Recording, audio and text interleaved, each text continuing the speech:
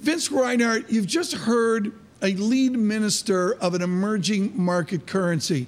These are butterflies flapping. How flapping are the butterflies at 1600 Pennsylvania Avenue for emerging markets? So listen, any discussion of trade is got to be concerning. Emerging markets mostly have export-led growth strategies.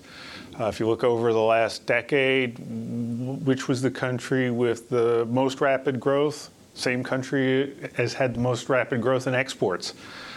So trade concerns hit both sides.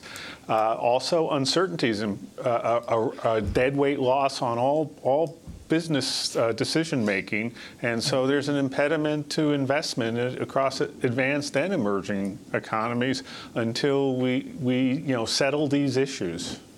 I look, Vince Reinhart, at how this affects central banks. You studied this on your watch at the Fed, where people like Orphanides of Cyprus and others, it really looked at how EM locked in to major central banking. Will the major central banks blink when they see the EM realities of currency depreciation? It's always different in the trenches, right? Yeah. And well so said. that you've got to be concerned about financial volatility. I would say that for the Federal Reserve, they haven't quite wrapped their head around the idea that the rest of the world is bigger than it used to be.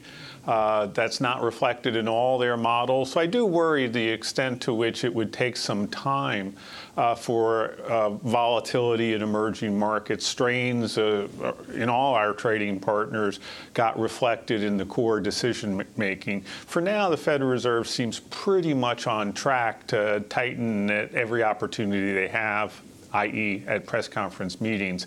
Also, I'm a little worried about the ECB. President Draghi may have talked about flexibility about starting the renormalization of monetary policy, but he's got a brick wall, and that is his retirement. He's going to want to start raising rates before he leaves to set that precedent, which means that there's only a limit to how much he can talk tightening out of markets.